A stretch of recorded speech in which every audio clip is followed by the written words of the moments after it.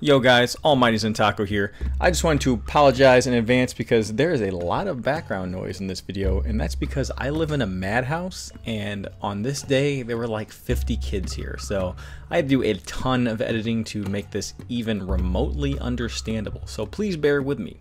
Alright guys, that's my little announcement. Enjoy the video.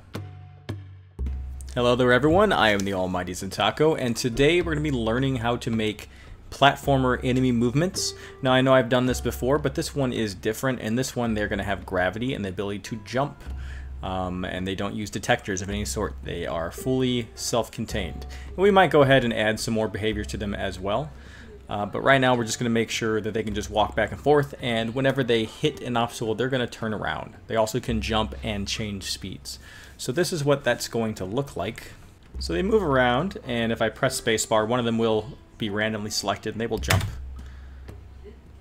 And as you see, they do collide and they don't get stuck in the ground or anything. We can also press 1 and it'll alter their speeds. If they stop moving entirely, it changes the animation to a stopped animation. So all these guys they are active objects.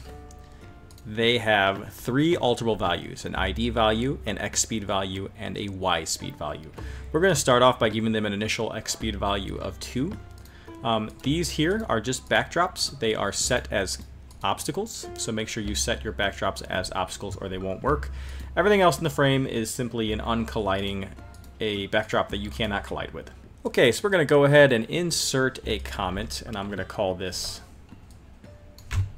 init for initialize. So we're going to need to do a start of frame event, so go ahead and do that now.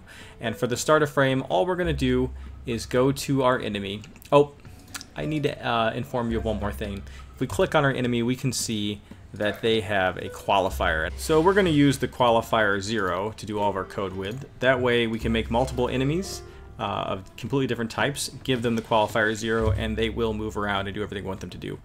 So go ahead and give these dudes qualifier 0. You can also add other qualifiers if you have more complex behaviors you want to have for some enemies to have and not others. So you could have like qualifier 1, 2, 3, and 4, etc. And each one could be a different thing that only that enemy type would do. Alright, so first thing we're going to do is start a start of frame event. We're going to go to the group 0, which is our enemy, and we're going to spread a value. So go to spread value, and that's ID. We're going to spread 0 in ID, giving a value from 0 to whatever for each of our guys. Alright, we're going to copy and paste this and write another comment. This one is going to be xmove. So we're going to use a loop, a for each loop to do this, to get the behavior we want. So we're going to do that with an always event. So we are always going to call a for each loop for the enemy group, which is group 0. So go down to count, and it's for each object. So here we have to name that loop, and I'm just going to call it xmove. And so this will run this loop once for each one of these objects. That way it'll allow us to scope. Okay, so now we are running a loop for each one of those objects. So we're going to want to do something on that loop. So we're going to go to the group 0, go to loops on each object. So now we need to call or reference the loop that we called, which was xmove. So type in xmove. And what we're going to want to do on this loop is move these enemies by the increment set up in the x speed. So go to position, set x coordinate, grab their x coordinate, and we're going to add their value of x speed. So this is just going to move them left or right depending on their x speed. Obviously positive will be right, negative will be left. Now we want to control collisions. What happens if they run into a wall? We want them to turn around. So we will do this again. We will drag this down. So it's going to be again on the loop xmove. That way we make sure that the object, each one of these objects will be tested individually, so there's going to be no mix-ups. And then we want to also find out if group 0 is colliding with a backdrop, or rather overlapping a backdrop. So if this is true, then what we're going to want to do is start a loop to pull them out of the wall, because they've gone into the wall. So we need to store a temporary value somewhere. I'm going to do it in a global value, which I've already set up, called current_ID, which stands for cur_ID, which stands for current ID. So what we're going to do is whenever one of these objects collides with a backdrop, we want to plug in his ID value into the global value of current ID. So we're going to go ahead and change a global value and set current ID to the value of retrieve, or rather ID. So grab retrieve ID, and again that is for group 0, not this enemy here. In fact, we can hide this because we're never going to do anything with that. Okay, so first thing we've done is plugged in the ID. Then we need to run a loop. So go to fast loops, start loop, and we're going to call it xcollide. And we're going to run this a large number of times, like 32. What we're going to do is we're going to pull him out of the wall as long as this loop is running and he's in the wall. As soon as he's no longer in the wall, we're going to stop that loop. And then we're also going to flip his direction around. Okay, so now we need to do something on that loop. So go to on loop, and the loop was xcollide. And we want to find out if the alterable value of this object's ID is equal to the global value of ID. What we're doing there is scoping the appropriate object. Otherwise, this loop would just run on all of the objects and move them. We want to make sure that we're only moving the object that is in the wall. And we plugged the ID of the one that hit the wall into the global value. So we're going to check the ID of that object against that global value. So we want to find out if this is the right object, and then also if it is colliding with the wall, or rather overlapping the wall. So overlapping a backdrop. So it's on loop xcollide ID of the enemy group 0 equals current ID, and the group 0 is overlapping a backdrop. If that is happening, we want to move him out of the wall. And we're going to do that this way. We're going to set the x coordinate to his current x coordinate minus, and we're going to do, essentially this is something called sine. We're going to get the direction of his movement. So we're going to do this by saying parentheses, then we're going to grab the value of his x speed. We're going to divide that by ABS, which stands for absolute value, put another parentheses, and again grab the value of x speed and close it with 2 parentheses there. So what this is going to do is pull him out of the wall in the opposite, he's going to move in the opposite direction of whichever way he was going by 1 pixel per movement, or per loop. We're going to go ahead and just copy this and paste it. Okay, so on line 8, we want to do something if the object is no longer in the wall. So we're going to go ahead and just negate where it says is overlapping a backdrop. So we're going to find out if he's not overlapping the backdrop. When that happens, we need to flip his x speed. So go to alterable values and set x speed to the value of x speed and multiply that times a -1, making it negative if it's positive and positive if it's negative. Then we're going to need to stop the loop. So go to fast loops, stop loop, and that was called xcollide. Otherwise, it would run that loop 32 times and it would move him 32 pixels away, and that's not what we want to do. All right, let's run it and see if it works. And it is working. The reason they are bouncing away from the wall without touching it is because I believe I've set them to be colliding. Yeah, they're colliding with the boundary box, not with the actual pixel art. We can do it either way. The way you control that is by going into use find detection. Use find detection will collide with the actual art. If you do not use find detection, it collides with the actual size of the sprite, including the alpha channel. So that's pretty much the basics of the movement. Now if we look at these sprites here, we will see that they do have 2 directions. They have a walking animation, which is looped, and they also have a jumping animation, which is essentially just one of the frames of the walking animation. We're going to go ahead and control the direction that he's facing based on his x speed. And this one we don't need to do on a for each loop, we can just check it. So we're going to go to the object here. We're going to find out if the alterable value of x speed is greater than 0. And if it is, that means he's moving to the right. Let's go ahead and copy and paste this with Control-C, Control-V, and edit it. And on this one, we're going to find out if he's going the other way, which would be lower than 0. So if he's moving to the right, we obviously want to change his direction to the right. So go to Direction, select Direction, and make sure you've selected the right direction there. We're going to drag this down and edit it, and simply switch to the left on line 10 where we're moving left. All right, now we're going to do the Y move. So the Y move functions pretty much exactly the same, just we're going to have to also always add gravity. So we're going to set up an always event just like we did before, and we are going to always start a for each loop, which is under count. And we're going to call this Y move. And all we're going to do then is go to loops on each object. And again, that was Y move. So what we're going to do is set his position, its Y coordinate, to his current Y coordinate. And we're going to add the value of Y speed. Now, because this is upward and downward movement, and obviously there's going to be gravity, so we need to facilitate gravity. And we do that by setting the alterable value of Y speed to itself.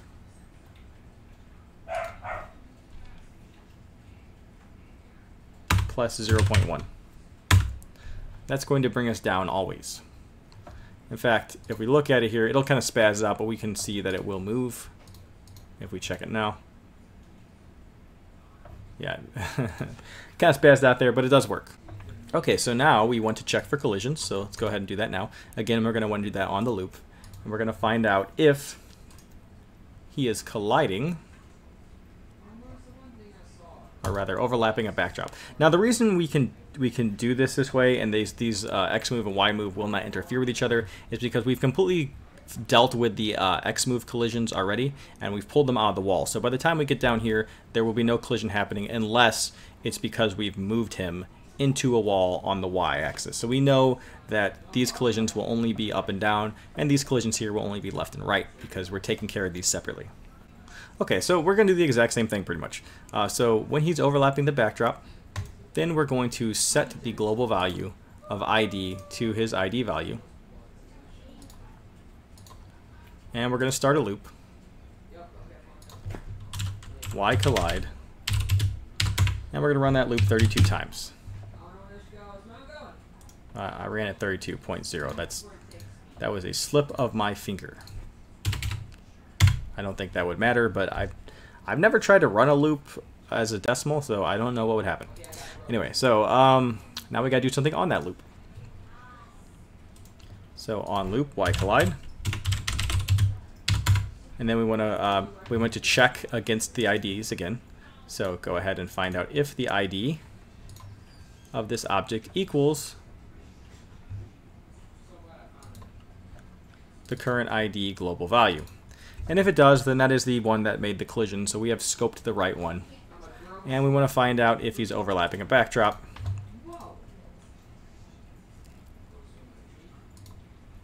So if this is true, we need to pull him out of the wall. And we'll do that the same way as we did before, using that complicated function with absolute value. It's really not that bad if you actually parse out the math, but I know it looks a little daunting. All right, so we're going to set his position, his Y coordinate position, to his current Y coordinate position, and we're going to subtract the value of, put a parentheses, its Y speed, divided by the absolute value of Y speed. Just put it in here exactly as I do. And the reason we're doing it this way is because we only need one line to deal with collisions in all directions. Okay, we're going to copy line 15 and paste it, and then we're going to change one thing on the conditions, and that is we're going to negate this here where it says overlapping a backdrop. So this is what we're going to do whenever the object has been fully pulled out of the backdrop. And what we're going to do is set the alterable value of Y speed to 0, and we're going to end that loop. Stop loop, and that was Y collide. Okay, I'm going to copy and paste, and we're going to call this just inputs. And these are going to be where we have the input code for which makes our enemies do interesting things. We're going to set it up just to test with a key press. So that's upon pressing a key, I'm going to use space, and then we're going to go ahead and set that Y speed value to a negative so that they jump. So set the alterable value of Y speed to something like -5. So when we press space, they should all jump.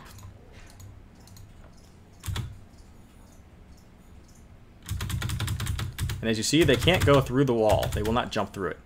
So in terms of collision, we are done. All we need to do now is set up animations based on our various states. So let's go ahead and copy and paste here. Call this animations. Now there might be a better way to do this than the way I'm doing it, but this is the way I am doing it because it's fairly simple. So we're going to do it this way. So first we need to set up the walking animation. And we're going to do that by finding out if the alterable value of x speed is different than 0, meaning it's positive or negative, because 0 would be stopped, and also that he's not falling. So find out if the alterable value of y speed equals 0. So if that happens, we know he's not falling and he's moving either left or right. When that happens, we're going to change his animation to walking. Let's go ahead and drag this down here. Boom. And edit it. So in this line, we want to find out if his x speed equals 0 and y speed equals 0, meaning he is not moving left or right, he's not moving up and down. If that's happening, he is idle, so drag this down and edit it. And we'll put that as the stopped animation. Alright, so I'm going to use the jump animation for both falling and jumping. So we're going to find out if the y speed is greater than 1. Because I'm going to give it some leeway room so that it doesn't conflict with the idle animation. So 1 is a relatively slow fall anyway, so gives you just a smidge of time between the idle animation, the walking animation, and the falling animation. So we're going to change that animation value to jumping. We're going to copy line 22 and paste it, and we're just going to edit it so that we're checking if it's also lower than a -1, which would be if we're jumping. So line 22 is for falling, line 23 is for jumping. Let's see what happens.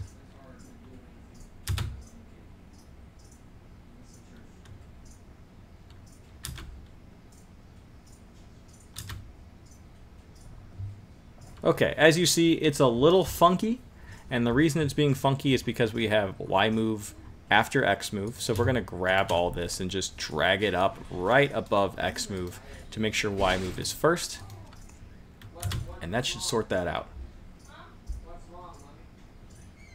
Problem solved. Let's see what happens if, here, let's go ahead and move this input down here. I accidentally copied it. Let me delete that.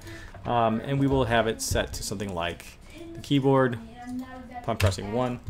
Okay, upon pressing 1, we are just going to set the X speed to 0. So if we can test to see if the idle animation works, and it should. Let's find out. Boom.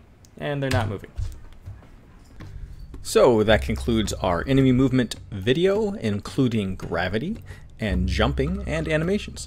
I hope you guys found this one useful and educational. I apologize, like I said before, this one required a lot of editing, and I would have liked to have done it again because it was a little shoddy, but time prevented that. So been real busy working on my own projects, so it's been difficult for me to pump out these tutorials, but I do plan on doing at least one a week, hopefully, as well as some more gameplay videos. I do find those enjoyable. So, as always, guys, thank you for watching, and if you have any questions or comments, please leave them down below, and join my Discord channel if you need help with your games. Lots of people there who want to help you out, including me. So yeah, that's pretty much everything I have to say. I hope you guys have a fantastic day, and I will see you in the next video.